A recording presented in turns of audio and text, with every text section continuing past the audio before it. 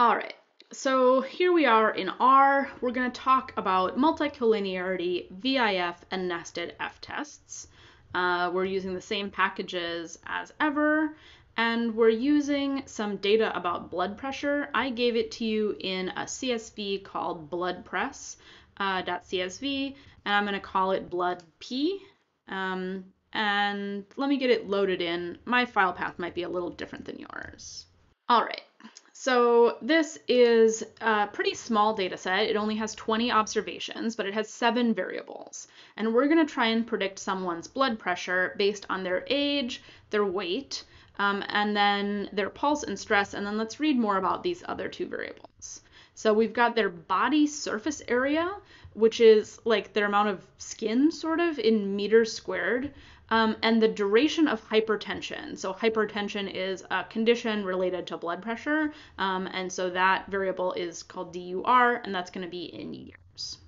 So we're going to try and predict someone's blood pressure based on these other variables, and they're all numeric variables. So one thing that we can do is we can make a pairs plot, and there are 2 different ways to make a pairs plot, or 2 that I know about. My favorite one is from the package GGally, which I think I had you install.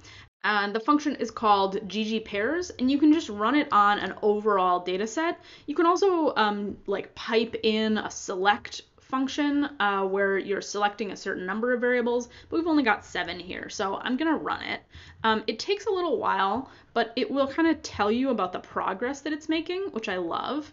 And then it's just the most information-packed plot that you will ever see. So this is not something that you would make to give to someone else. This isn't like a finished visualization for communicating, but it is a really useful visualization for you as the analyst.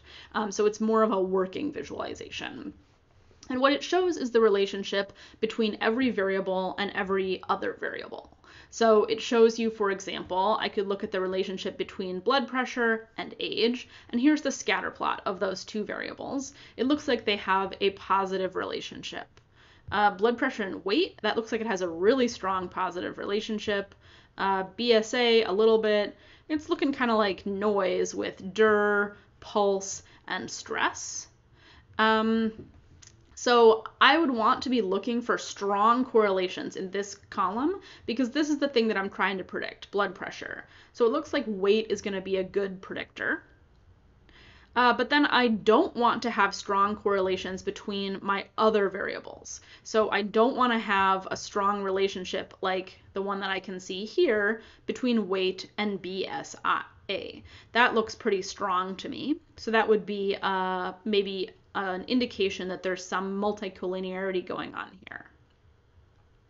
So I can look at those scatter plots. I also get a visualization of the variable itself, just the distribution of blood pressure along the diagonal. So because it's sort of like blood pressure in itself, there's the distribution of blood pressure, the distribution of age, the distribution of weight, BSA, duration, pulse, and stress.